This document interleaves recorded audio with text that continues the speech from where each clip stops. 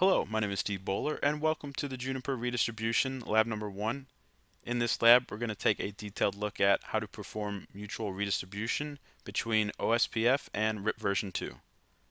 So the first thing I want to do is explain the current network topology. We have three routers, router 1, router 2, and router 3. The network between R1 and R2 is the 12 network, and the network between router 2 and router 3 is the 23 network.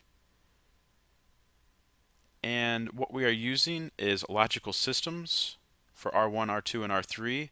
And to connect our logical systems together, we are using logical tunnel interfaces.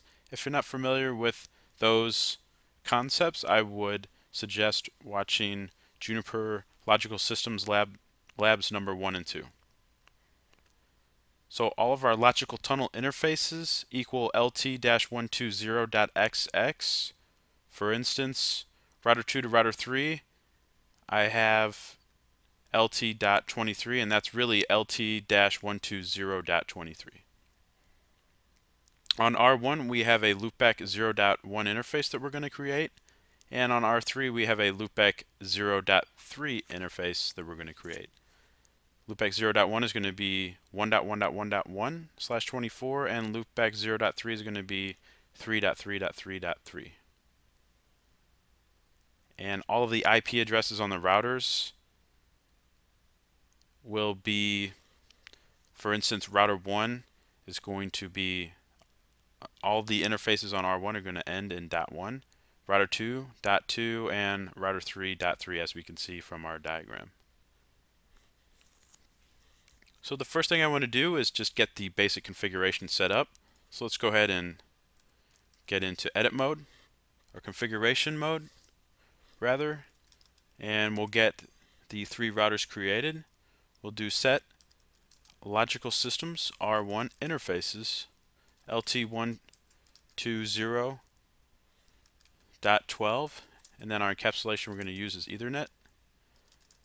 We'll do set logical systems R1 interfaces LT120.12, and our peer unit is going to be router 2, so that's peer unit 21. If we look at our network diagram, LT.21, our logical tunnel interface, is on R2 pointing back to R1.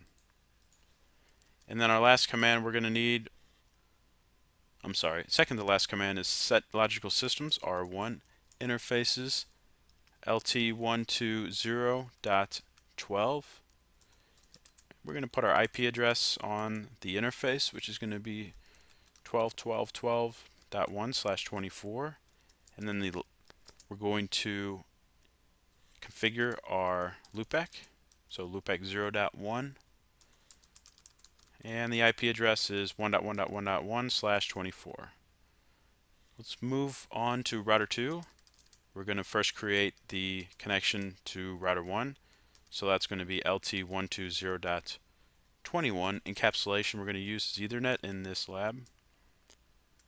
The peer unit is going to be 12, which is what we created on R1, and our IP address